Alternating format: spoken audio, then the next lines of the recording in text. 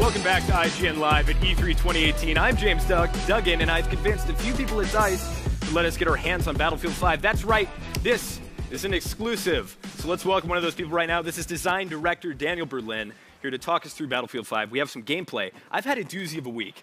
I can imagine. Man, the road up to E3 for us at IGN is stressful, but I've been looking forward to this, and this is definitely the moment where it all pays off. Sweet. So I'm going to ask you some questions. I'm going to grill you about Battlefield 5, Shoot. what we can expect, and we're going to see some gameplay. So let's get right to it. We have some new modes, Airborne and the return of Majority Rule Conquest. Yes. They all combine in this really cool way, which is Grand Operations. So tell me about Grand Operations. So yeah, the Grand Operations is the successor of the Operations game mode that we introduced in Battlefield 1. But we're kind of changing it up a bit. There was some problems with the mode, I think, in Battlefield 1. Often you could play the mode, but you actually got stuck, for example, fighting over one single church for almost an hour because you didn't actually progress because the defender stopped you. So we're changing the format in general for Grand Operation, and we're introducing the concept of in-game days. And these are not calendar days. These are, yeah, this is confusing sometimes. But it's not calendar days. A day is represented by a match, and it's approximately 15 to 20 minutes long. And so when you're playing a Grand Operation, you're actually playing through these fictional days. And it's a modular mode in that sense, because we can actually customize and set up what mode we want to be representative on each day. So this is a lot like custom playlists, which is a feature that every Battlefield fan is familiar with, from servers running different playlists at the same time of modes, which is really exciting. I just want to toss it over to the weapons here. Yeah. We saw a Gewehr, and this is obviously World War II. Yes. We're advanced chronologically from World War I. So tell me what's changed in terms of the arsenal. I think in general we've been looking closely at the gameplay in general and how the weapons work, and taking cues from the community in general to see, like, okay, what does the community want in terms of weaponry, and how does actually the weapon work. So the thing we're looking at most and foremost is that we want to introduce some more of a predictability to the weapons in that sense. Predictable recoil patterns, for example. We want players to be able to pick up a gun, play with it, and then learn how it works. And that comes from that predictability in terms of recoil patterns. And also moving away from randomness with the weapons. So basically the general mentality that we have on the team when we're looking at the weapons is where the weapon is aiming is where the bullet is going to go. Sure. And if there's recoil, and if there's things that, like, if you're using a burst fire weapon, for example, and you decide to go fully automatic, you're going to see the weapon start to kicking and stuff like that. But we always want you to be able to mitigate that through player skill. Yeah. So you can always get better with the weapons. And so we're looking at building here, and this is a new and very welcome, if I might add, feature to Battlefield. Yes. I remember at Bad Company, it would get to a point where the entire battlefield was completely leveled. Yeah. You're playing on this barren wasteland. Yeah. Thankfully, you can rebuild. So tell me about building. Are you able to just build in presets? Can you build anywhere? What's the deal? So it is exactly what you say. It's a system that marries really well with our destruction system. Because yes, you can bring a lot of the stuff down in Battlefield. It's one of the things, and we introduced it in Bad Company too. So this marries really well with that. But we have in our take of this is that we have a select preset of locations that you can build, but it's very, very extensive. So every single house, for example, you can board them up. You can board up windows. If you destroy a house, as you can see here in this footage, that you can actually rebuild structures and bring it back. But you can build sandbags, build the tank traps, build trenches, build foxholes with machine guns. And any class can do this, yes? Any class can pick up the toolbox, but the support class is the one that is the most proficient at it. And the support class also has more utility. For example, machine guns and stationary weapons is something that the support class can build, but something that actually the other classes can't. So speaking of classes, tell me about the class changes from Battlefield 1 going to Battlefield 5. Yeah, so what we're doing is that we're introducing what we're calling archetypes, which is basically subclasses of the classes that we have. And they have unique gameplay styles, for example. So at the build at EA Play, you'll be able to select the support class, for example. On this, there is the standard support player available, but you can also choose one of the archetypes, which is the machine gunner. And that machine gunner has specific type of abilities in terms of perks that kind of angles that character towards a specific type of gameplay style. So that subclass and archetype has access to specific weaponry, specific gadgetry, and specific perks that leans it towards being a master at a certain task on the battlefield. That's really exciting to kind of choose an archetype and live up a specific class fantasy. We're watching a German tank destroyer mow through these houses. Yes. In Battlefield 5 here on IGN Live at E3 2018. So tell me, in terms of vehicles, what we can expect in terms of differences from Battlefield 1. Obviously, the planes are a lot faster, and the tanks as well, correct?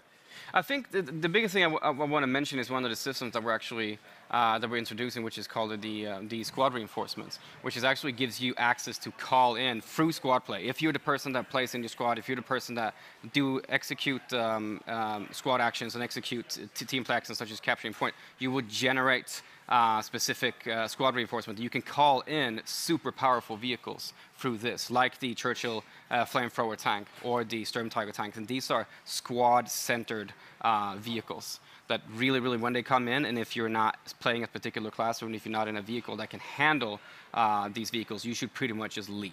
Interesting. That sounds like a pretty big feature. So there's a lot more control over the ability to get in a vehicle. I remember back in like the Battlefield 2 days, just hoping you spawned by the helicopter was kind of the mechanism to be a pilot.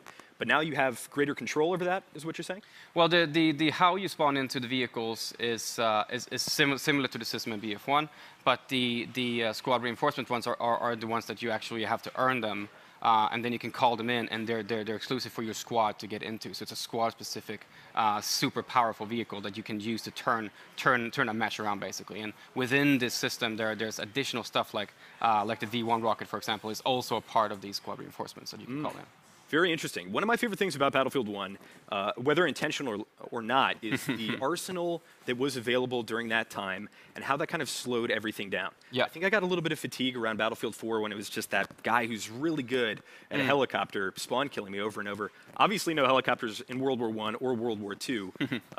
So was that an intentional choice? And I guess my question is, are we kind of getting back to that eventually? Or for now, are we keeping it very basic, very boots on the ground? I think in terms of what weaponry we decided to go with early, so it's like we have this aspect that we want to kind of show players the unseen, the untold parts of the war. So there's going to be weaponry in there that is going to be like, oh, I haven't seen this before, you know. But there's also going to be those very, very iconic weapons, such as the MG42, which is just a complete beast. And that is one of those weapons that is particularly effective at bullet penetration, for example, just ripping through buildings. So if you buy part of one of those things and you have enemies clustering up in a building, they can't be safe from you anymore. You can just shoot straight through the walls and take them out. So clearly a little bit indicative of the fact that it is a secret, so you may not be able to tell me about anything here, but the secret weapons of World War II, are we getting into like weird occult stuff? What's going on with this? Or is this just the artillery gun that can fire across the English Channel? Yeah, those were the things that I mentioned before. The secret weapons are those very powerful tanks that you can go in, like the flame-throwing Churchill tank or the Sturm Tiger, or for say the V1 rocket that you gain access to by executing team play actions, playing the objective, and playing with your squad. So that's what you get when you get access to those secret weapons of World War II. Fantastic. All right, we're seeing a little bit of gameplay here of an SMG with what is essentially a red dot sight. Yeah. So you're going to be able to level up your weapons and level up your character, and Absolutely. unlock aesthetics and different things. Explain exactly what that means in terms of gameplay. Yeah, so we're going much deeper in terms of progression as a whole this time around. It's something that's been really asked from the community. They really want us to go deep on player progression. So when you're playing with these weapons and when you're playing with specific classes, you will level up that class and you will gain access to new weaponry. And when you're playing with a specific weapon, you will level up that weapon. And you can decide then, okay, how do I want my weapon to look? How do I want my weapon to play?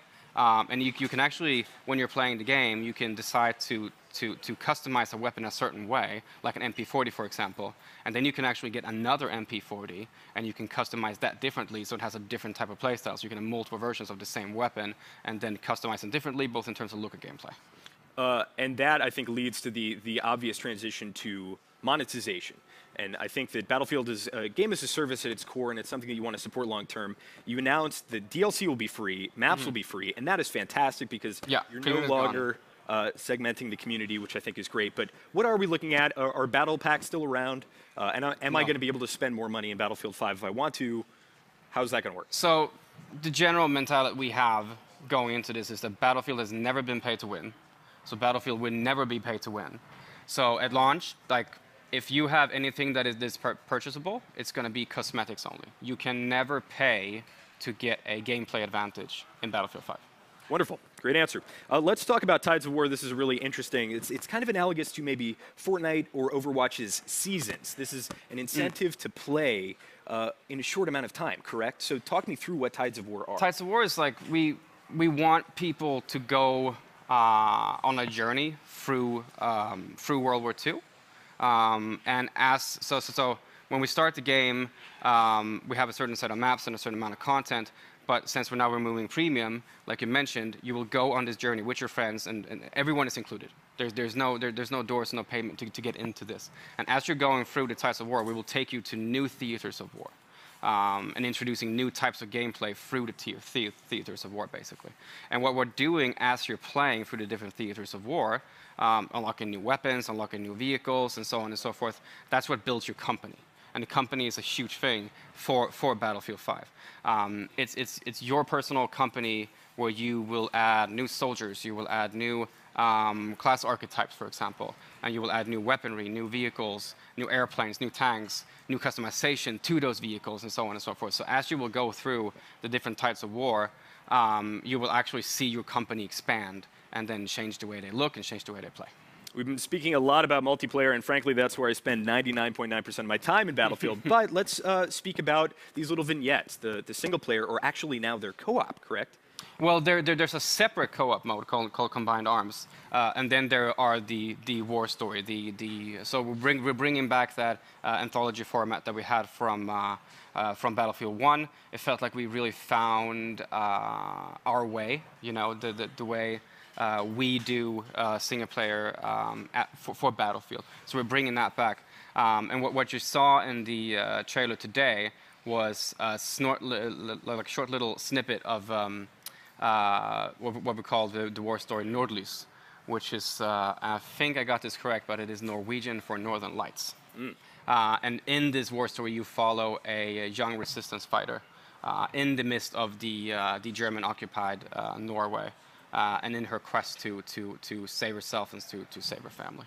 Now this is really exciting. We're looking at some sniper gameplay. I am completely guilty of sitting in the back, not pushing the objective, but having a disgustingly good kill-death ratio. I love sniping in Battlefield 1, and I can't wait to try it in Battlefield 5, and there's a feature that's really exciting to me, and that's bullet penetration. Yes. So tell me about high-caliber bullet penetration. Yeah, so we're kind of taking a caliber approach to this game, and we want to have the same mentality in terms of like what you expect to happen is this going to happen. So higher caliber bullets will be able to penetrate thicker materials, and lower caliber bullets will not, basically.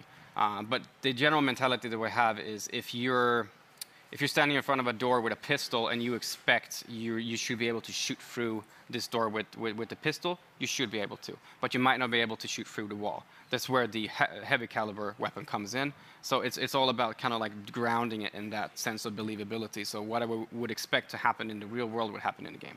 Very cool. I have to ask about Battle Royale, or as I like to call it, Battle Royale Field. My new terminology. Do you have any details to share on that?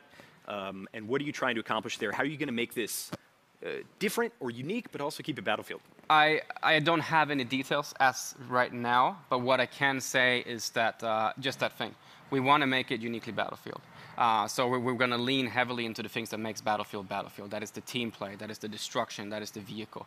So those are going to be strong aspects of this offering, basically. Wonderful. Daniel Berlin, design director at DICE. I cannot wait. I'm very much looking forward to Battlefield 5. We're going to catch our breath, but there's still much more to cover here at IGN Live at E3. Still ahead, Code Vein and an exclusive look at Dead or Alive 6, so don't go anywhere.